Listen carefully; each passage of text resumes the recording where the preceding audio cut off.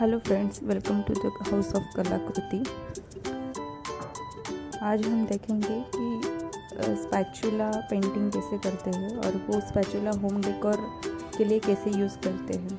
हमारे सबके घर में ऐसे लकड़ी का चमचा, लकड़ी का कोई भी स्पून होगा कि उसे हम यूज़ नहीं करते, वो वैसे ही पड़ा है, तो इसको हम और होम डेकोर के लिए यूज़ कर सकते हैं। So today we are going to see how to paint that spatula in modern way, in modern colors, so it look nice in home decor। तो उसके लिए हमें चाहिए एक लकड़ी का स्पून, वो ब्राउन और डार्क कलर में होता है। इसके लिए ब्रशेस, तो हमें वाइट टेक्सचर चाहिए, ब्रश चाहिए और उसे लेके हम पेंट करेंगे। फर्स्ट हम वाइट कोट देंगे। हमारे पास टेक्सचर वाइट नहीं है तो हम एक्रेलिक वाइट कलर भी यूज़ कर सकते हैं।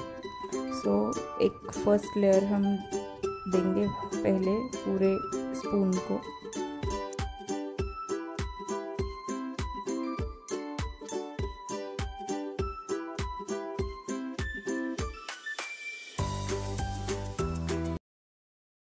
हमें पेंट करते टाइम ध्यान रखना है कि हम वर्टिकली पेंट कर रहे होंगे तो वर्टिकली हमें पेंट करना है।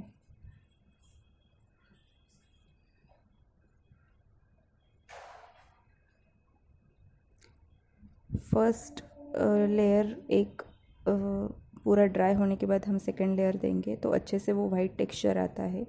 जो बीच बीच में ब्लैक कलर दिख रहा था, तो ब्लैक आउट दिख रहा था, तो वो नहीं दिखेगा सेकेंड लेयर के बाद। तो हम पूरा सेकेंड लेयर दे के लेंगे।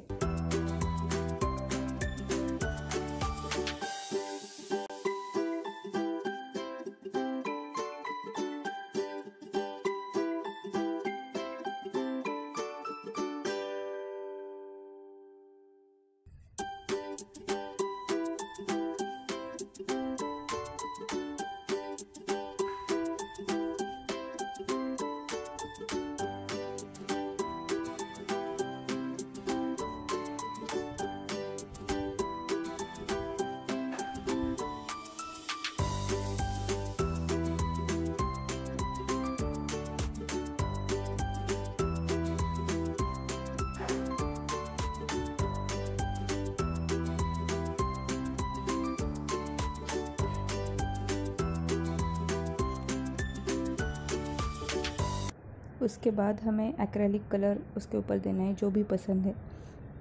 मैंने यहाँ पे एक्वा कलर यूज़ किया है, उसका नंबर कोड मैं डिस्क्रिप्शन बॉक्स में दे दूँगी। और नेक्स्ट लेमन येलो कलर मैंने यूज़ किया है। इन दोनों का कॉम्बिनेशन बहुत अच्छा लगता है और aqua colour is my all time favourite colour, so I use that.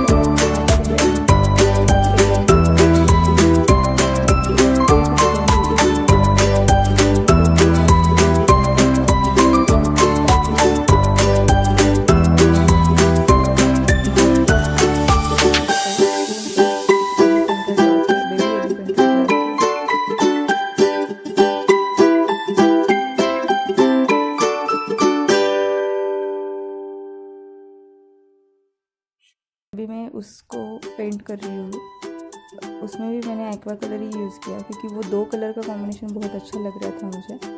आप अदर कलर भी यूज़ कर सकते हैं, पर मैंने एक्वा कलर ही यूज़ किया। कलर करने के बाद मैंने मार्केट में एक वाइट कलर का जेल पेन मिलता है, वाइट जेल पेन उसको बोलते हैं, वो और ब्लैक मार्कर, ऐसे दो लिए।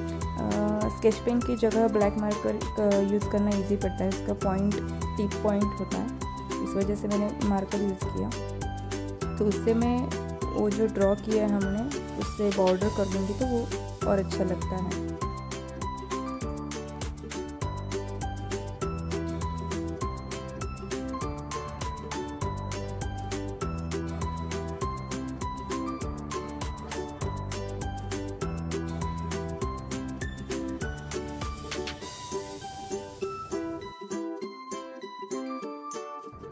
बहुत ही अच्छा लग रहा था। उसके बाद मैंने जो कलर चेंज हुआ है जहाँ पे भी, उसको भी बॉर्डर किया, वो कलर डिफ्रेंशिएट हो जाता है।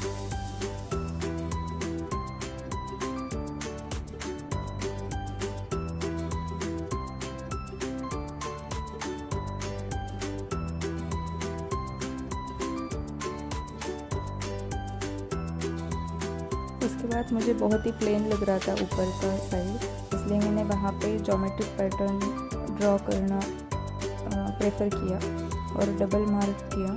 तो इस वजह से वो जो खाली लग रहा था कलर वो अच्छे से दिखने लगा बाद में।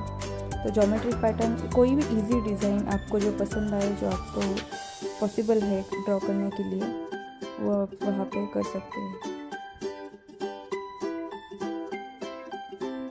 नहीं तो आप मंडाला आर्ट भी कर सकते हैं उसके ऊपर।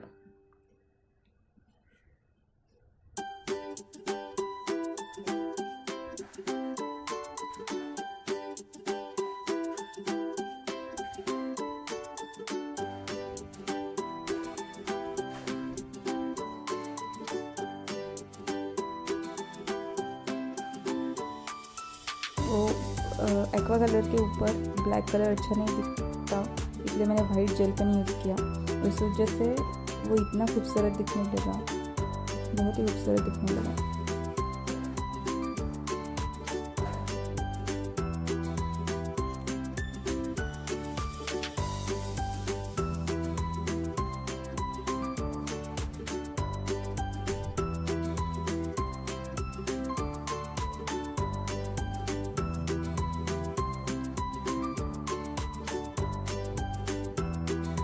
वो बिफोर ज्योमेट्रिक पैटर्न ऐसे दिखता था स्पून।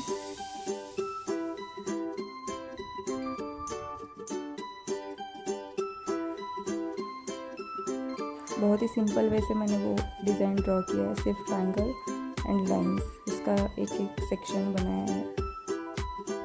और वाइट कलर डिफ्रेंशिएट करने के लिए ब्लैक मार्कर से वो डिफ्रेंशिएट किया है।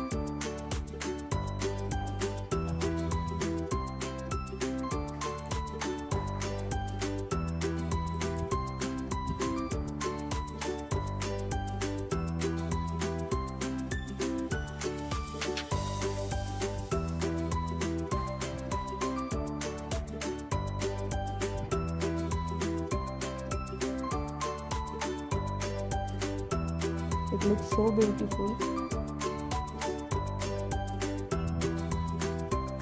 This is the final look of spoon. If you like the video, then please like it and comment down the. And also share and subscribe to my channel. जल्दी मैं decor videos लाने वाली हूँ अपने channel पे, तो stay tuned.